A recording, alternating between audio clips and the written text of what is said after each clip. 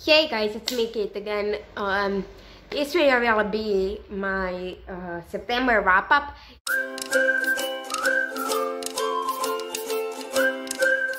If I sound sick, that's because I am, so let's jump right in. So first thing that I read in the month of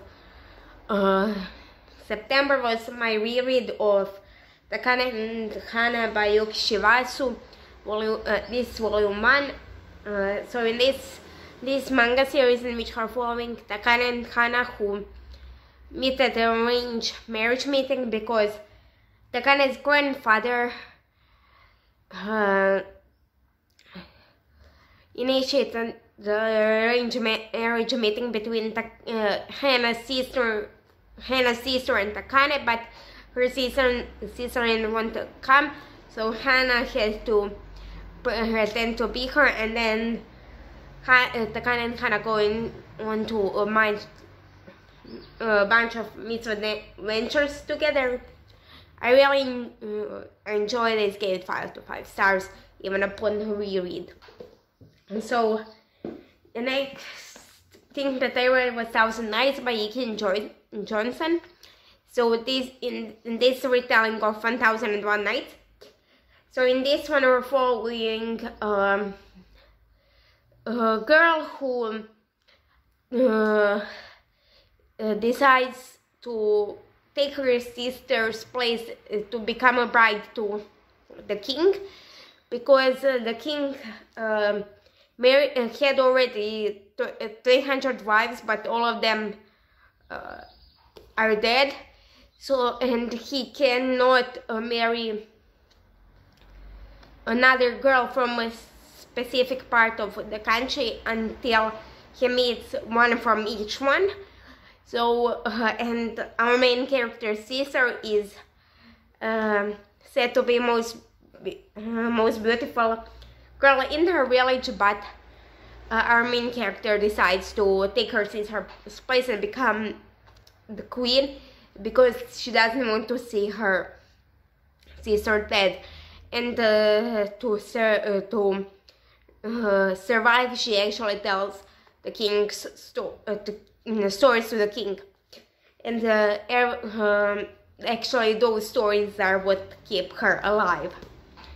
And then I reread Spindle by Iki Johnson, which is a sequel to 1,000 Nights. This one is happening a few hundred years later, and their kingdom is suffering a curse,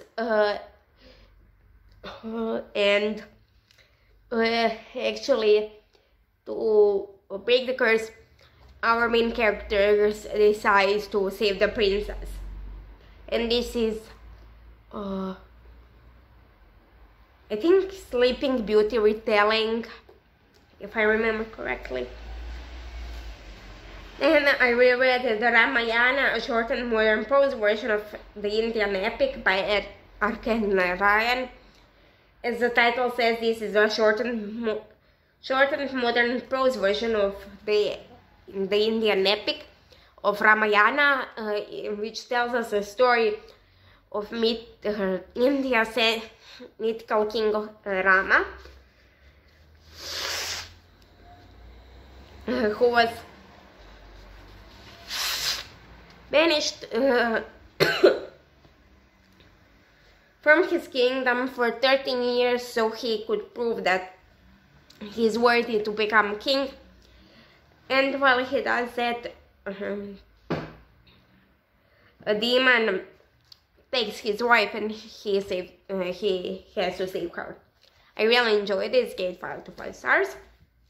And then I reread Loki Where Mischief Lies by Mackenzie Lee. In this one, following Loki, who in this version, after something happen, is tasked to going into 19th century London to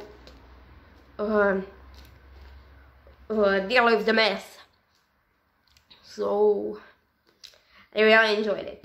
And then I actually reread again this year Aurora Burning by Amy Kaufman and Jake Kristoff. the second book in our cycle series, which we are following, is called 312, which is basically a band of misfits who actually have to save the galaxy, and they came together because their squad leader Tyler Jones, who was star pupil at their academy, was late to his graduation because he was saving a girl named Aurora, and because of that, he, instead of getting to pick best of the best, he ends up with bottom of the barrel. Then I reread Aurora's End, which is third and final book in Aurora cycle series, also which gave 5 to 5 stars. Then I read first and only new book that I read in the month of September, and it was Here's to Us by Becca, Albertelli, and Adam Silvera. In this one, we are following this sequel to What If It's Us by Becca, Albertelli, and Adam Silvera, in which we are following Ben and Arthur, who meet at the post office in New York, and this one is happening, and then go on to a series of disastrous days, and this is happening 2 years later. I enjoyed it, 5 to 5 stars. Then I reread Rekindle the Flame by Hafsa Faisal. In this one we are following Zafira, who is a hunter, and nobody knows that she's a girl. And one day, the opportunity presents itself for her to actually go onto this island and save the magic of the world. And we are also following Nasir, who is known as Prince of Death, because even though he's crowned prince, he is the assassin for the crown, and he is also given the task to retrieve the artifact that will restore magic, and him and Zafira meet along the way and stuff happens. Then I reread With 3 the Stars by Hafsa Faisal, which is equal to Behind the Flame. I'm sorry I'm rushing through it, but as I said, I'm sick, so I cannot talk for long. And then I reread again Red Queen by Victoria Aveyard. In this one we're following Mare, who is a red, and in this world the reds do not have powers and silvers do. One day while working, Mare finds out that she actually has magic, and it leads her into this political plotline. And stuff goes from there. Then I reread for the second time this year The Gentleman's Guide to Rights and Virtue by Mackenzie Lee. So in this one we're following Monty, who is just about to go on to his grand tour with his best friend Percy, who he may or may not be in love with, and his younger sister Felicity. And of course stuff doesn't go as planned. Then I reread Conjuring of Light by V. Schwab, this third book in the Darker Shade of Magic series, in which we're following Cal, who is an anti, which means he can travel to parallel worlds, in this case to parallel Londons, and there are 4 Londons. Grey London, which is our London without magic, White London where people fear magic, Red London where people worship magic, and the Black London, which was destroyed by magic. And one day Cal smells something from Black London which he shouldn't have, and it gets stolen, which leads him into a whole world of trouble, and stuff goes from there. And actually the last thing that I read in September, at the moment I'm still reading it, but at the point I'm done filming this, September is also tomorrow, so I'll finish it in the month of September. So you're seeing this literally on the 1st of October. So we have Oathbringer by Brandon Sanderson. This is part 1. I have part 2. Is that a red thing you see on the blanket right there? That white thing is basically tissues. Yeah, I'm sick, so I have to blow my nose every 5 seconds. And so in this one,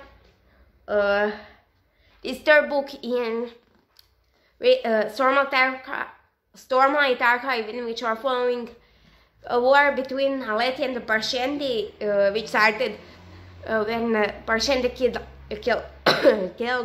Alethi King, but at this point are only fighting for shard plates, and shard plates, which are these magical swords and shields which grant their rare powers. And yeah, and stuff goes from there. That's a really basic plot without any details. So yeah, that's it for this video. If you liked it, please like, share and subscribe. Down below I have my social media, my email and some other stuff, and I'll see you in the next one.